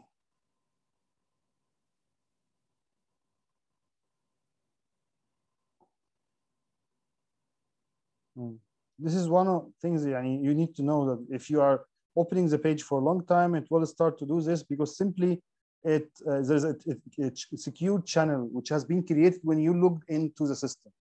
So if it's taking too much time, this means that the channel has been closed. Either it will be able to reopen the channel again, or it will log you out and give you have to log in again. So, okay, it has been created. Okay, great. Now let me just go quickly on the bank configuration before I pass the stage to my colleague here. In this bank, you can click, but I would like actually to use another bank, not a blank one. Let me use this because it may have more things to show you. What does it mean, a bank configuration? As I showed you before, we can define simply the default one, the most important one. But if you go here on this icon and click on bank configuration, you will have a lot of features that you can configure for your item bank. It's not important that you know everything or even use all of them, but just generally, here's the basic information of the item. So it's a code, the workspace. So you can even now change after you create the item, even display. So you can change some of the things here after you create the bank. This is a learning taxonomy. This is what we has been used here. It's just Bloom's taxonomy. It's remembering, reading, applying, understanding, applying, and so on. You can create or you can delete each whatever you hear. You can just click on edit. Then you can even change the text. You can even enter an Arabic title if you would like to have a bilingual label for these levels as well. Or you can here click and change again the taxonomy. But of course, if you already have items on your item bank, if you requested this, it will not be successful because you already create item banks which have been aligned with specific taxonomy. So you cannot just shift it like this. Difficulty level as well. Here, competency, you can define here whatever competency you would like to add. statistics. This is just some configuration. You may not, just keep the default. Here's the items, which is very important. Item status. Actually, I'm looking for this. So here in this item bank, I defined how many level status 1, 2, 3, 4 items. It's new, reviewed one, ready, not to be used. Who defines this? I just click on add status, and I just define, okay, I will do it like to be deleted, for example. And here it will require Arabic. Okay, I will not add Arabic. I will just copy paste the English. Here, category. It has just here need to decide about the category of the status. You may select expired, so it will not be used anyway. And then you click here. You can select the color you would like to use. Maybe brown, for example, and then I will just click save. So you will be able, while writing the items or even the items, that you can change its status from one status to another. Okay, here's the custom fields. This is, yes, this is good. That, for example, you would like to have some information to store with each item, like you would like to attach a file with some item with like the source you use it, or even add a URL. So you can just click here, custom field. So I said, okay, I just say, okay, the book. Okay, or the page. For example, if the page used. And then the type, it's just general, it's not specific. And then here you can select attachment. And you can even here type some description and we'll save. Once you do this, so for each item you're going to write, you will be able to attach a file under this field. Here for this bank, the user actually created the Sept level, which maybe language people know more. The source, its URL, and the page we added now. The content areas is actually another definition, dimension you can add for your test. Here, admin here, it's simply that when you have statistics and you would like to add statistics for each round, you can create here rounds or admin years to store the statistics. Okay. I think now I was able to give you a general idea about what does it mean an item bank. Let me give a chance to my colleague to give you to guide you how to write some types of item questions on the item bank. Thank you, Dr. Walid. You're welcome. Thank you.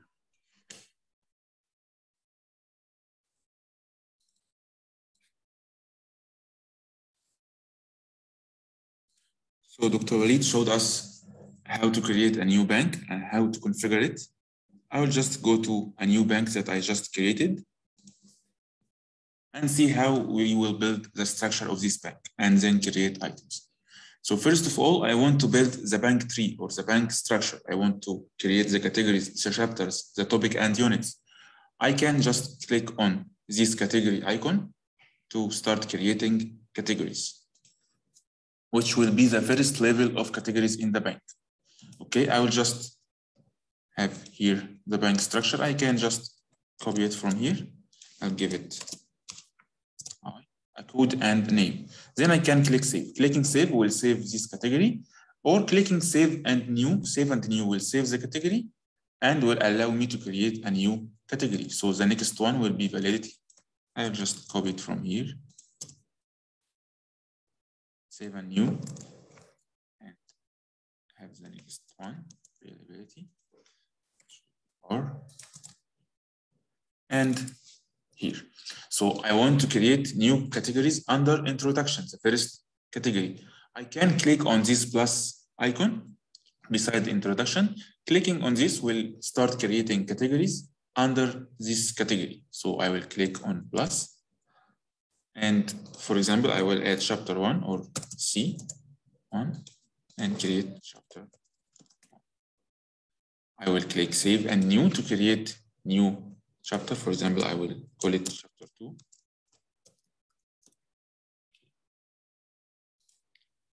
under validity, I want to create some, and so on. I can do it as I want. So I don't have a limit. I can keep creating categories. For example, under chapter 1, I want to create a new topic. For example, T. I will call it T1. I can keep creating under topic 1. I can create subtopic 1, and so on. I can keep going to create my bank tree as I want. I will be able to create items on the last level on each category. So I can't create items on introduction or on chapter 1 because they still have children. They still have categories under this. I can create items on topic 1 because it doesn't have categories under it. I can create on chapter 2 here because it doesn't have categories under it. I can even create items directly on reliability, which is the first category level here, but I can still create item because it doesn't have categories under it. So before creating items, let's do the last step, which is creating or defining the learning outcomes on my bank.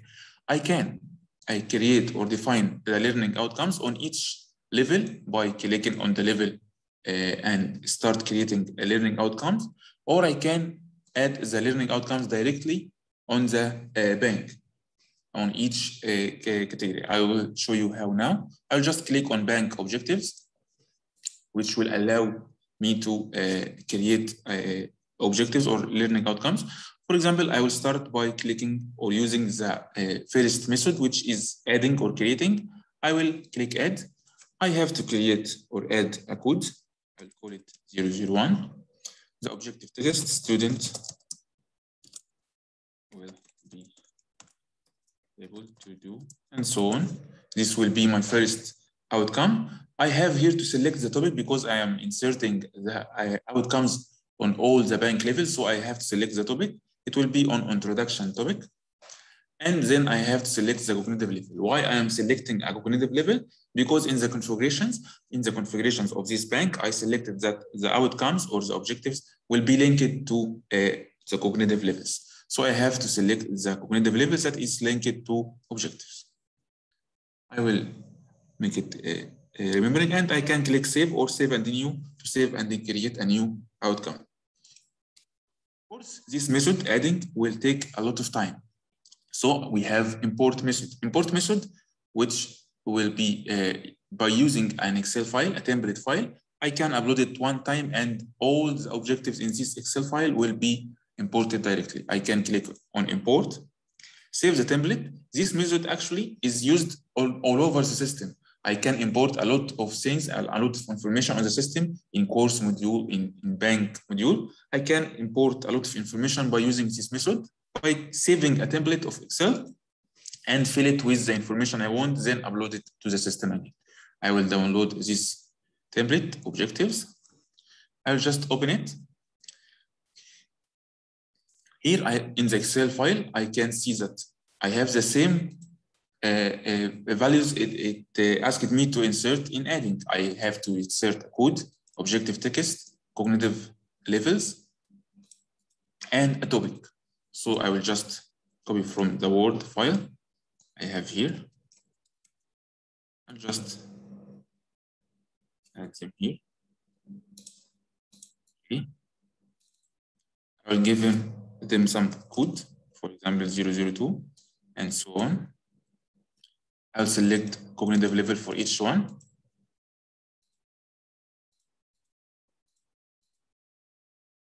Okay, and I will assign topic for each one of them. So now I have this file. It has some outcomes on all over the bank on topic number 1 and 2 and 3. I will save the file and just upload it again. I can click here and select the file to upload it.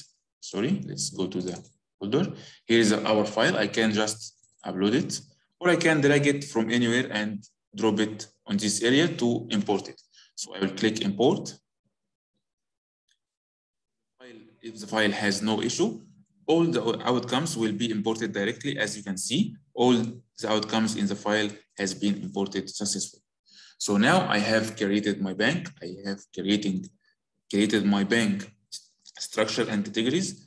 I inserted and defined the outcomes. My configurations is set as I want. Now I can start creating items. So let's start creating items. I will go to, for example, chapter 2 to create my first item. I will just click on create. Now I will not go through all the item types. You can do it yourself and try it even more in the next training. But I will show you some important item types. For example, I will start with multiple choice, the MCQ question item. In this first page, you will see the same first page in all item types. General, it's the same in all item types. So what can I do in general? I can define, for example, the duration of the item. How many minutes I expect the student will take to solve this question. I will just click 1 minute. I can even change the author of this item. If it's not me, I can select another one who did wrote this question. I can select the objective.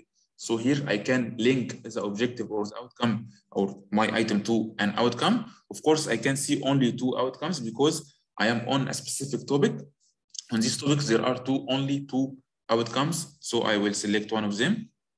Once I select this outcome, as you can see, the cognitive level applying is selected automatically because the system knows that this outcome is linked to this objective, cognitive level. I can select a content area if I have content areas, or I can add more. If I add it from the configurations, I will be able to select content area. Of course, I can select a difficulty level. I still in the configurations, I selected to have only 3 levels of difficulty level. So I will say this question is medium. If I have a passage, which we will see how to create new passage, I can link the passage or I can link my item to any passage by selecting from this list. When we create a new passage, we will see passages in this list. Even if this item was used in tests before, I will be able to see this item usage. Of course, this is a new item, so I have no item usage in tests before. This table is empty now. I can even add comment if I want. If I am commenting on the author or the writer of this item, I can, for example,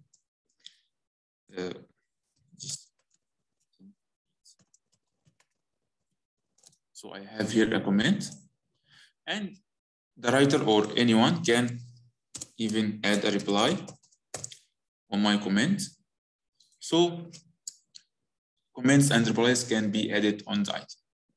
And of course, here are the item status log. If I have more than one status, or the status of this item has been changed, I will see when this status were changed and who changed it.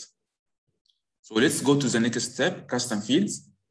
If I added custom fields in the configurations, I will be able to add those custom fields to the item. So for example, I have a custom field called source. I can add the source of this question or item. Even if it's a link or URL, I can add URL. Even if I want to add an attachment, so I can click on add attachment to upload or import a new file on this item.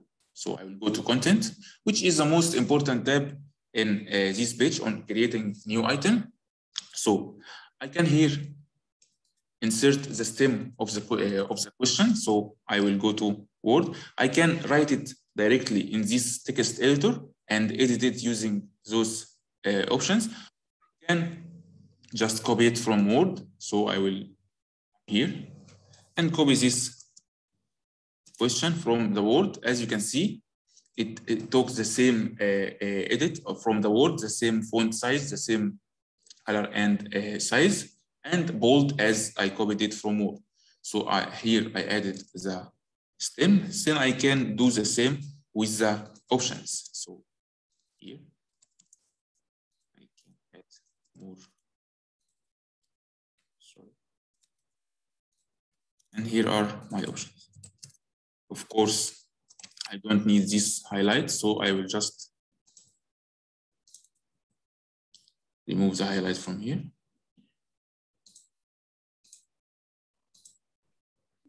May May I just make, sorry, Ibrahim, may I just make a small announcement because I'm afraid I will forget. Dear colleagues, when you log into the item bank, now you may find some difference, few difference on some of the icons here where Ibrahim is showing and the other one. Actually, we are going to make an update soon, so it will look the same. We just, everything is the same, just we refine some of the options, improve some of the performance of the system. So soon you will find the same screen on your platform, but he's not now showing from King Khalid, he's showing from other server. But just to give you information, if you log in today and you find difference, small difference, don't be worried. Within 2 days, maybe early next week, you see the same picture, the same screen Ibrahim is showing now. Thank you very much. Thank you, Dr. So here I added the stem of the question and the options. I can select the answer key or the correct answer from these options. For example, it will be the first one. I can go anytime to preview to make sure that I am to make sure how the student will see this question. Of course, I can add the score here. And as we are adding the score, let's talk about the partial credit. Am I going to use partial credit or no? If I am not going to use partial credits, then I will have only one answer key with only one score. So let's go to preview and see how it will be affected. So I have only one option, which is true. When I select it, I will get the score or the point of this question. Any other option will not give me the point. So what if I used partial credit? I will select partial credit. Now it changed. I can add a score or partial credit for each option. So for example, I will add here 2 points and here 1 point. And for example, let's say a half point or 0.5 points for this option and 0 for the last one. So let's go to preview. So as you can see, the total points changed to be 2, the maximum points of the options. The first one, I will get 2 out of 2. Second option will give me only 1 out of 2. Third one will give me 0.5, and the fourth will give me 0. So here is how I can use partial credit. Of course, I can add also an option for shuffling. I can shuffle the options. So as you remember, content first, then construct, factorial, and creation. I can click on preview. The options has been shuffled. If I went to edit, then again to preview, the options are shuffled again. So the students, if each student will have a different options order from the other students. So what about the penalty point? If I'm using the no partial credit, I can add penalty points. So for example, let's say 1. If the student got the right answer, he will get 2 points. If he doesn't have the right answer, he will be punished with a -1 point. So let's try it and review. If I selected this is not the correct answer, so I get -1. The correct answer will give me the content, will give me 2 out of 2. Any other will give me -1. So here is how to create an MCQ item. Of course, we have some layout view. If I want to change the number of columns for viewing options, for example, let's make it 2. Let's go to the preview. I have now 2 columns of options. I want all the options to be in the same, for example, let's say 4. If I want all the options to be in the same line, I will make 4 columns and so on. Okay, let's save this item. Save and exit. Let's go to another item, which is multiple response. The difference between multiple choice and multiple response. Let's create multiple response. That in multiple response, the student can select more than one option. So as you can see, general is the same as general tab from MCQ. So we will not go to through it again. We will just go directly to content. And by the way, all these fields are optional. We don't have to add all these fields so we can create our items, and later on we can edit the item to link it to objectives or set a difficulty level or whatever. Let's go to content. The same as before, we can add, I will add just the same stem, okay. Okay, here's a stem, and then I can add the options.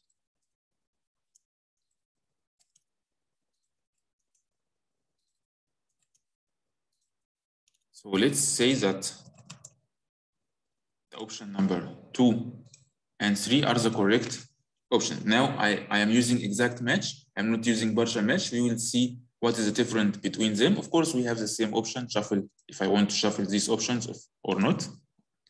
And now I have the score. I am using a scoring method exact match, and I will set the score to be 2.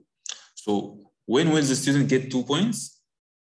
Only if he answered or selected those 2 answer keys, those 2 options, because I'm using exact match. So let's see how. I'll click on preview. So selecting content will not give me anything. Selecting this option will not give me anything. Only selecting both correct options. Even if I selected one of them, I still have 0. Only selecting both of them will give me 2 out of 2. What if I don't want this? I want the student to get a score for each option. So I can use partial match.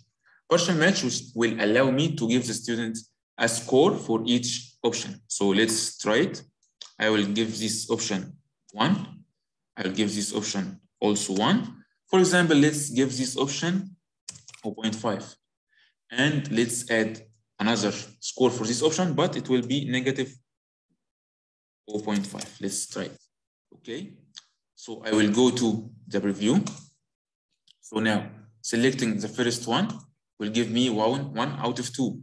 Selecting the other option will give me 2 out of 2. But when I select another option, it's still giving me 2 out of 2. Maybe I don't want this. I don't want the student to select all the options to get score. Now, as you can see, when he selected all the options, he got 0. But let's see more options. I have here, let's see the limit of responses. How do I want the student to answer this question? Do I want him or allow him to select more than options that I selected? For example, I selected here only 2. So I can limit the responses to number of correct responses. Let's go and see how the question will be affected. So when I select one option and another, now I can't select any other options. They are disabled. Only I can select only 2 options because I selected the number of correct options will be 2. As you can see, when the student selects the first one, he got 0.5. Once he select the last one, he didn't got the negative 0.5. Why? Because I didn't select that the student or this question can have a negative point. If I switch this on, then the question can be graded by negative score. So let's try it again. Review.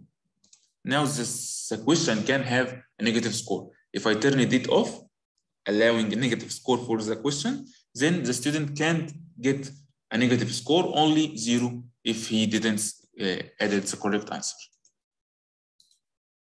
Okay, so and also, of course, the same options on the MCQ in viewing the options. So let's save this one. Of course, the true or false question is the same as MCQ. So let's not go to it. Let's see how the closed list will work. Let's go to content. Closed list, I want the student to complete some blanks in a sentence. So let's complete the following. I will start adding the question or the stem here, for example. And I want the student to add a question or select an option in this blank. So I want to add a blank here. How can I tell the system there is a blank here? I can just click on this button, response. I will insert a response. Then 4 + 4 = I want to add another blank, so I will go again and click here. Now, as you can see, I have response 1, response 2. I want to fill the options of each response, so I will add option 2 and 3. I want to add more option, I will add here and add 4. So those will be the options of the first blank. The second blank here, I will make it 8, 9, and I want to add another option to make it 10. So let's select the correct option from down here. So 1 plus 1, I will select the correct answer is 2, and 4 plus 4, I will select the correct answer is 8. Let's go to review. I have here, when the student select the correct answer, he will get 1 out of 1 because I selected the scoring method to be exact match as before. So the student will get the points only if he selected all the correct answers. So let's see how will we add a reading scenario or a scenario. So when I create a new item, I can go down to select reading scenario. I can create a reading scenario to link it later to any count of items. So I will click on reading scenario. Reading scenario, I can go directly to contents. I can, or I only have to add the content of this scenario. I don't know if I have a scenario here. Okay, I have a passage. I can copy it directly from Word and just add it, copy and paste it in the text editor. Of course, I can write it if I want.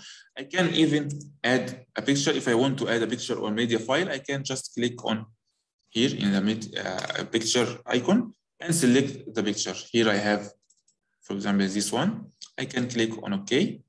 Then I can control the size of this picture. So for example, I will make it here and I'll make it in the center. Now I have created my passage. I can save it and I can link it later to any number of items. Before linking the items to this passage, I will create the last type of items, which is essay. I will select essay with rich text.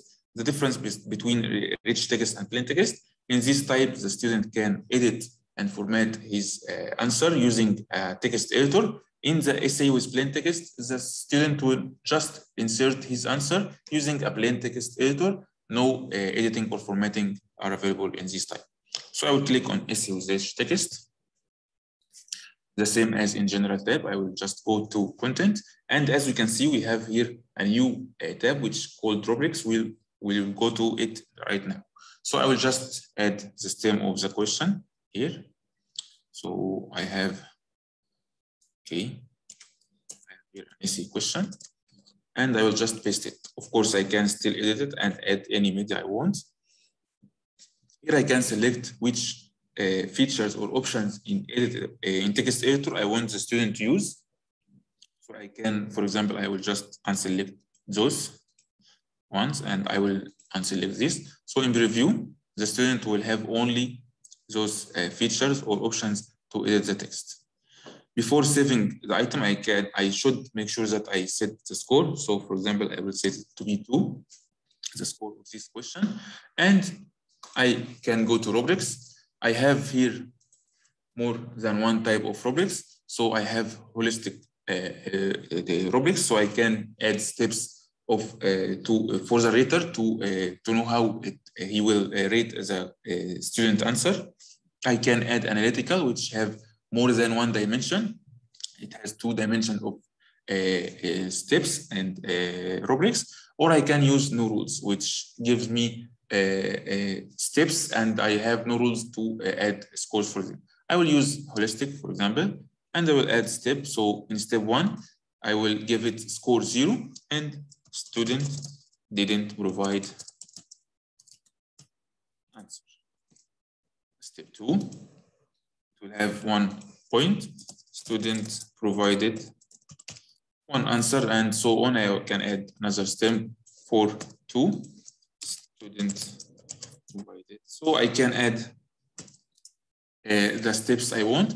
Those steps will be previewed by the rater. When the rater starts rating the students' answers, the reader will be able to see those steps to help him on writing the student answer. I will click save. Oh, of course, before saving this item in the general tab, now I have a passage in my bank, so I can click on select passage. Now I can select a passage from my list. So now this item will be linked to this passage. So I can save it now. And the item, this item will be linked to the passage. Whenever I select this item to be in any test, the passage will be with this item directly. What if I want to link another item that has been created already in the bank? I can just click on this menu and click on link. So this MCQ item, I will link it to a passage. Where is the passage you want to link it? I will select it from here. I have the passage code and just save to link it to the passage. Now I showed you how to create some type of items. Let's go to see how we will create tests, which will be the final step here. So let's start by creating a test. If I don't have still any test, I will see this page as I can see now, empty page, doesn't have any test yet. I just clicked on tests, then I am on test explorer page. I will click on create test or just click here in create new test to create a new test. We have two types of tests. First type paper-based and online test or CBT test. What is the difference of them? Of course, there are some item types that can be used in CBT and can't be used on paper-based. For example, drag and drop. I can add a drag and drop item on a paper-based test and so on. Some items can't be used or added to a paper-based test. So for example, I will add or select online testing. We have two methods on creating and generating this test. We have the manual type or method and the automatic. We will see now how to create a manual test by just selecting the items I want to be in this test. So I will change the name of this test. Let's call it test 1. And click next. In this step, I can manage and create the test as test sections. So if I want the test to be only one section, so I will just click next and go to adding the items to the test. But if I want to add more than a section in my test, for example, reading, writing, vocabulary in the test, so I can edit this section name. So I will call it reading. I can add a new section. And for example, another one, or I can just stick to two sections. Now I have two sections. Then I can click next. Here is a summary of my test information, the test name, the method, and the type, and even the sections I added. Now I can click on save. And it will redirect me automatically to the test page. Now, as you can see, I have this empty test page. I have two empty sections. Section number 1, reading, have no question. Section number 2, writing, have also no questions. So I can start adding items by clicking on add item. So adding items is so easy. I can select from the items in my bank. Of course, we just created this bank now. So I have only those items we created minutes ago. So I can select the item. Of course, I can group the items with passage. So it will be easier for me to see the items that are linked to any passage.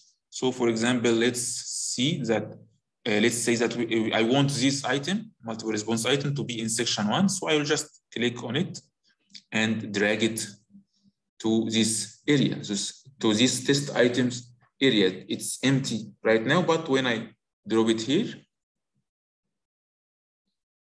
there will be an item here. As you can see, the item code is here. Now I only have one item. No, it's not one item. It's a reading scenario item. If I opened it, I will see two items are linked to this passage. So I will go directly to a writing section by selecting from this drop-down list, and I will select writing.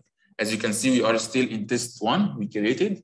in form 1. If we have more than one form, we will be able to see the forms here. And I have here the sections. So I am now on section 2, which is writing. It has no items yet. So I will select those 2 items and just drag them. I selected only the items, not the passage, as you can see. So I will select them and just drag and drop them.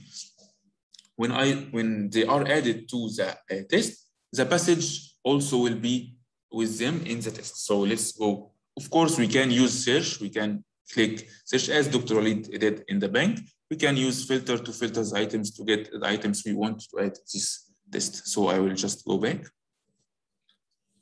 Going back will take me again to the test page. Now I have in section 1, I have one item. In section 2, I have 2 items are linked to the passage.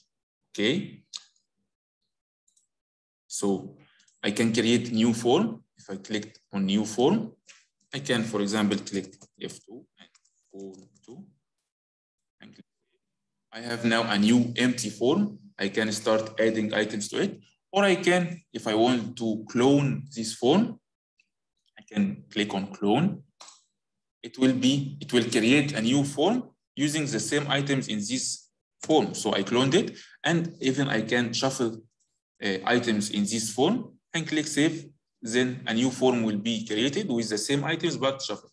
But this feature actually will help me more in PPT, in paper-based tests, because in CBT configurations, we already have a shuffle option that will shuffle the test for each student when he log in browser. So let's go fast or quickly on configuration of a test to see how to configure this test. We will not see all the configurations, but only the important configurations. So I will click on configurations here. Sorry. Okay. Okay. It will show me some configurations. I can set the configurations from here, from the bank test. And after publishing this test, which we will see tomorrow, inshallah, we can change those configurations from delivery module or from course owner module. But let's see what are those configurations. I can change test name. I can set the score of this test. I can even go to forms and see how many forms I have. I have here 3 forms. 2 of them have items, as I can see. I have here 3 items, and in this form I don't have any item, and the third one I have also 3 items. In sections, I can set the sections configurations. Here is the navigation mode between sections. How will the student move between sections? Traversal, which will allow him to move as he wants from section number 1 to section 2 and section 3 and go back to review, or only forward only, which will prevent the student to go back to any sections that he has submitted already. So if the student finished section reading and went to the section number 2 writing, he will not be able to go back again to reading. Do I want to shuffle the sections or stick to the order that I created them with? So each student will have the same order, or I can shuffle them. Inside each section, I have the same options and feature, but for items. I can shuffle items. I can change the navigation mode between items from traversal to forward only. I selected them to be forward only. So all the questions in this section will be viewed only forward, so the student can't go back to any question after answering it. I can even set an item. I can even set a time to this section. So for example, 5 minutes. After the 5 minutes, the system will take the students automatically to the next section. Okay, so I can change, or if I want to add instructions for the test, so the student can read these instructions before taking the test, and even adding instructions to each section. So I can click save. So I think we still have some time for creating automatic test, Dr. Walid. Yes, I think yes, we can do. Okay. At least if you are not able to do all of them, you can just have a look on the blueprint and. Okay, the blueprint. Okay. So you have like Okay. So the other method to create a test is the automatic method. How can we do it? First, we have to know how to create a blueprint, which is a table of specification or the criteria of the test. So if I went to blueprints, let's go to another test that I have more than blueprints here. I will change the test as a bank, sorry, the bank from here. I will go to this bank and select it. In this bank, as you can see, I have already 6 blueprints. I have used, even if I want to see the usage of this blueprint, I used it 5 times to create and generate forms. This blueprint is not completed yet. I still working on processing on it, or it's still in progress. So what if I want to create a new blueprint? I can click on create blueprint. I will just want to add a name and the number of points for these blueprints.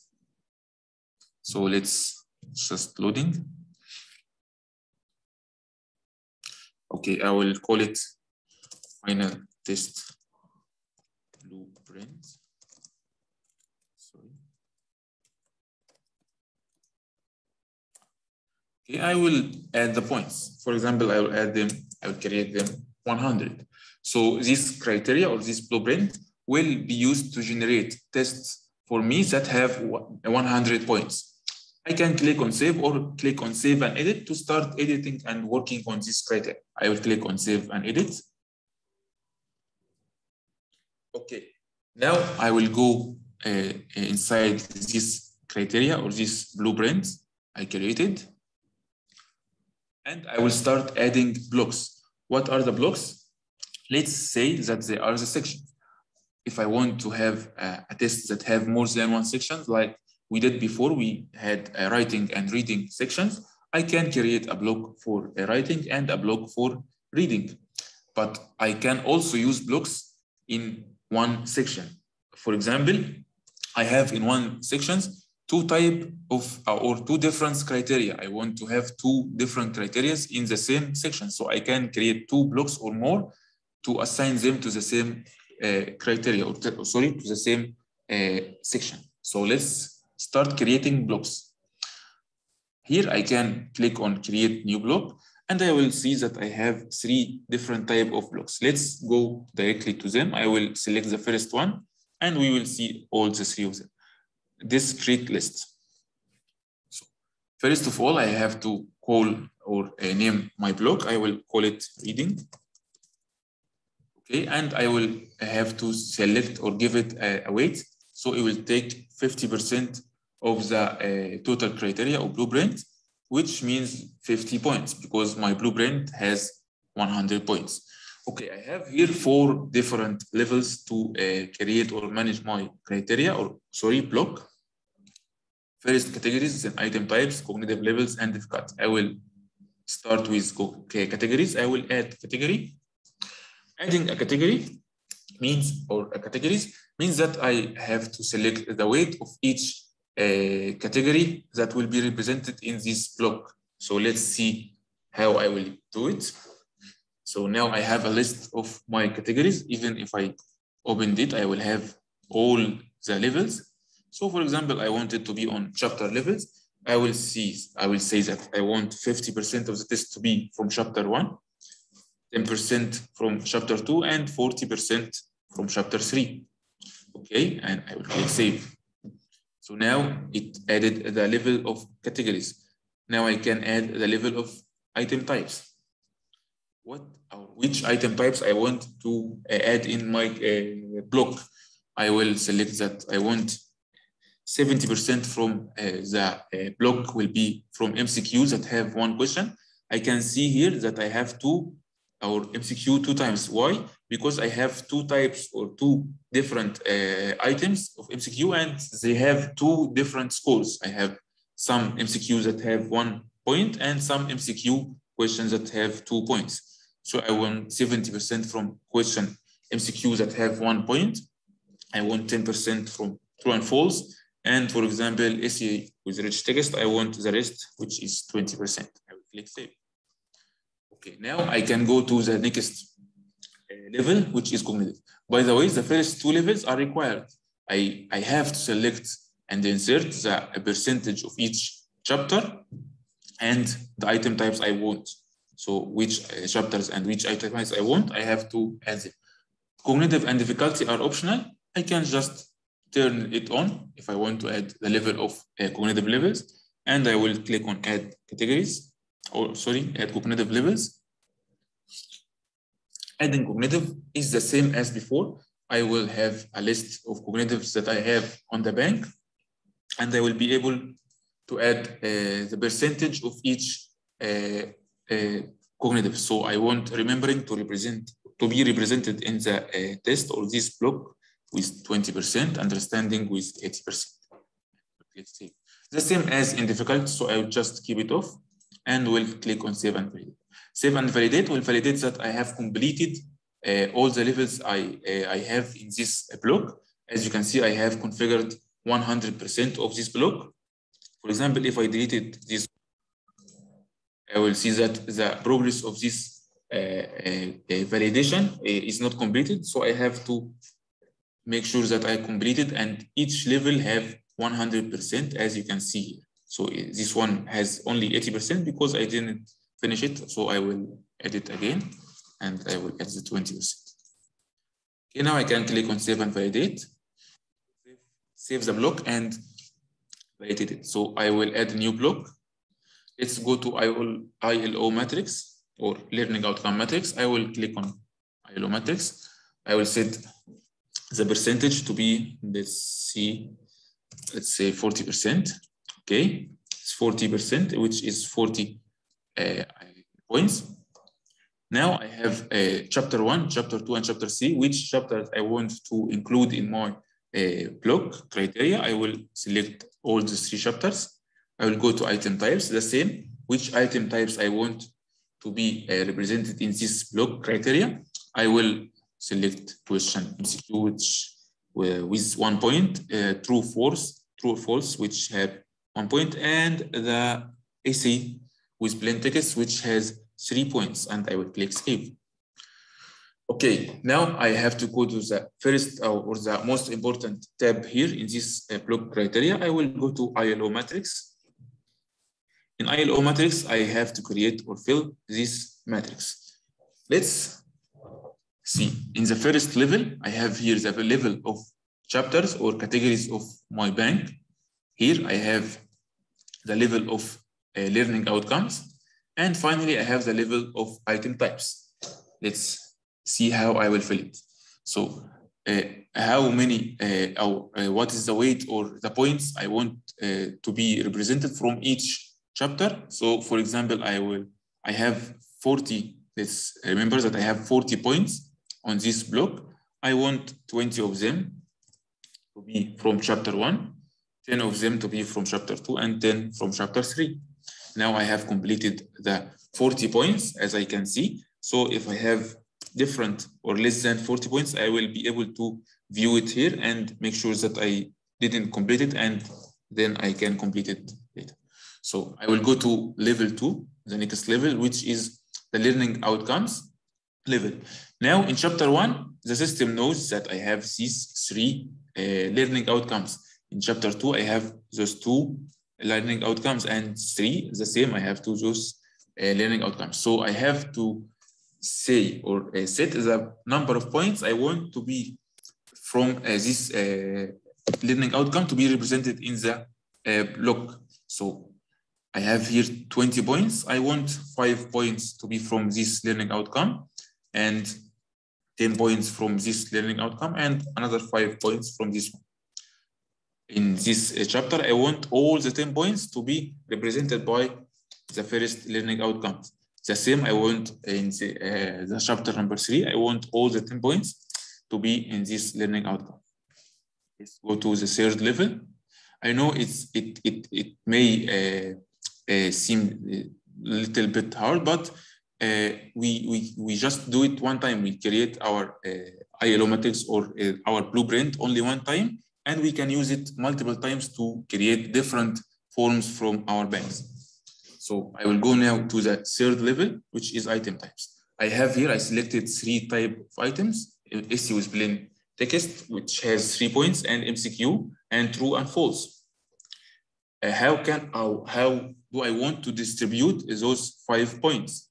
On this first ILO, I want 2 points here. I will say 2 points here and go to the next. Now I have this error message. Why? Because I asked the system to find a question or 2 points on a question that have already 3 points. I can't create a question or find a question or 2 points on this question because it already has 3 points. So I can add 3 or 6 or 9 or multiple of 3. Okay. Now I have 3 points from this question and I can add 2 points or 2 points of yes on MCQ. So now it will get 1 question or 1 SC question that have 3 points and 2 questions of MCQ because it has 1 point. What about those 10 points? I can distribute them. So I will say, for example, 6 on SC with plain text. So it will get 2 questions SC that have 3 points. And let's say 3 points here and 1 point. Okay, I will go to the third one. I will do the same. So let's say that I want to see here. I'll just distribute the items points. Let's say 1 here, right? And let's. Okay. As you can see now, I have completed my ILO matrix. Now I have 40 points, which represents 100% of the block. I can go to the difficulty level and add difficulties if I want, or I just can keep it off and save my block. So it's just loading because it's the first time to open it. Okay, I can add the difficulty levels percentage. So I want 80% easy and 10% medium and 10% hard. Okay, now I can save and validate my block. Still have only 10 points that I haven't created or added to a block. So I will create a new block. This time I will select scenario set. In scenario set block, I want to create or the system to find the criteria which has a reading scenario or video or even audio and link it with specific items. So I can select the type of this passage from here. For example, I will select reading scenario. I can select specific content area that will be linked to this reading scenario. So only reading scenarios that are linked to liquids will be here in my criteria, or I can just keep it empty. Also, I can select specific keywords that should be assigned or added to this passage to be added to the test, or I can just leave it empty. The most important tab is items. I have to go and select the items I want. As you can see, I still have 0 items of points and the block points are 10. I will click add item.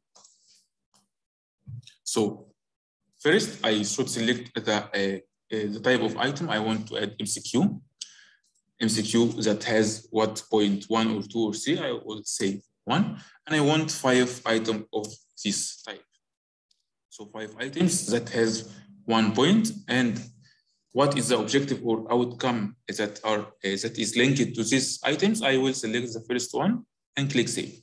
Okay, now this criteria will get me 5 items linked to this passage, and those 5 items have each one of them have 1 point, and they are linked to the same objective, which is this one. Student understands the movement of it.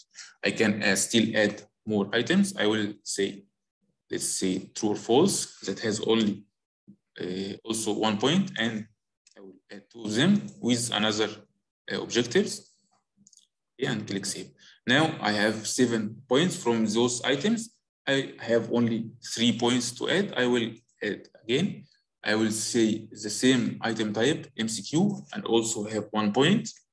I want 3 of them, but I will select or a new outcome or objective and click save. Now, this block criteria will get me a passage, a reading scenario passage that have 10 items linked to it. 5 of them are linked to this outcome. 2 of them true or false question and linked to this outcome, and 3 of them MCQ also but linked to another outcome. I can click save and validate. Sorry, I didn't select, or I selected the same name of my block, so I will call it block. Let's call it writing and save and validate. Now I have 3 blocks. I completed all the points of the criteria. 100% is completed, so I don't have add new block button. So now I can click save criteria and publish it. Publishing the criteria will allow me to use it in creating automatic test. Let's go quickly to create automatic test. It will take only few seconds. I will go back to Test Explorer, click on create test. Now I will select the method of creating automatic test. I will select all online test or CBT, and it will be automatic. I'll go to next. I will have here the list of criteria because I selected to create automatic test. I will select this one, final criteria. It tells me that I have 10 points in this test criteria. So I will know that I will create a test that have 10 points. I can select the number of forms I want. So if I want more than 1 form, it will give me 2 or 3 or 4 as I want, different forms that have different items, or I can select the common items. For example, if I added 5, so it will create a fixed 5 items in all the forms, and the other the other items will be changed. But I will select to be 0, so it will give me 2 different forms. I will click next using this criteria. Okay, I will click next. In this step, I can create the sections as I did before. I can add section, call it reading, and for example, I will add reading. And I can assign all the blocks I have, or more than 1 block, to this section. So for example, let's drag it just like this. I added 2 blocks to the same sections as I said before, or I do the following. Just remove all of this. I'll just click on automap. Automap, what we will do, it will just assign each block under each section. So I will just click automap. It will create 2 sections. I can edit the name of those sections. So it will be reading, and this one will be writing. Okay. So now each section of those have a block under it. Okay, this is a reading block and reading section, and this is writing. I will click next. Now I have the same summary I got before. If I clicked on save and generate, the system will start searching in my bank for the items using this criteria added to the blocks of this blueprint. As you can see, it generated the test already with 2 different forms. I have here 2 sections, reading and writing. In each sections, I have already the items I wanted from my criteria. As you can see, in form number 2 also, I have the same 2 sections and items created and generated in each section. So this was how to create automatic test and manual test. So Dr. Walid. Yes, thank you very much. You are more than welcome. Thank you. Actually, thank you for all the participants, because I know it's hard to follow all these details, but as we mentioned at the beginning, it's the objective of this workshop actually is to give you an overview. So now you are aware about what does it mean a course, how you can, what it mean, how managing a course, creating an assessment plan in the system, creating an item bank, creating items, creating a blueprint, generating test forms manually or automatically. So the main purpose, I think now you go through all the process which we promised at the beginning that we are going to handle. That doesn't mean at all that you are now ready to use it and by yourself. This means that you have now an overview, and then you can move to the next phase, of course, after tomorrow's session as well, to the face-to-face training and hands-on. So we'll be able to implement what you have already and practice what you already have seen. However, you can actually start using the platform. You can just log in. You can start trying playing with the platform, playing especially with the item bank. Try to write items. Many of the things actually, it has a very user-friendly interface, so you can do it. You can access the channel and try to see some of the videos. So you will be able. This will make you more familiar with a lot of the features as well. So I think now we can. We only have 5 minutes. I think we can take questions. Let me check what questions you wrote already on the chat. Okay. Okay. Yes, you can. As you've seen, you can actually select the learning objective and even the cognitive level for each question by a drop menu. You can just define the objectives and define the cognitive levels of the item bank, and then you can select it. What else? How can I match questions with specific course learning outcomes? You can just upload the learning outcomes to the item bank, and then you can match each question with the objectives. And later we will show you, maybe later, also another way to match and report. It is also actually in the reporting part. I think the attendance link actually has been sent. Please record your attendance and also answer some questions on the form for students with a global on especially with students with iPad and tablets. Okay. I'm not aware how the students actually are logging in through the university platform, but it's simply, let me explain what's the login, how it happens. When we open, when you click on the key, the students actually will be directed to the King Khaled single sign-on platform. So there they handle it, and then after they verify the username and password, they just pass for us, forward the students to the platform with validated authentication. So it's from their side, it's from King Khaled side. And if the students are able to log into Blackboard and other services on the university, by default, they would be able to log into our platform. And I think it has been already tested. However, we can ask engineer Abdurabbu if it will be good also to test during the face-to-face training. And thank you. If you have any questions, please write in the chat. And sorry for taking too much time from you, all the details. I know it's hard, but our strategy in training, we found it's good that you have an overall view, then you go to hands-on. This will help you be focused on the details when you move to the second phase.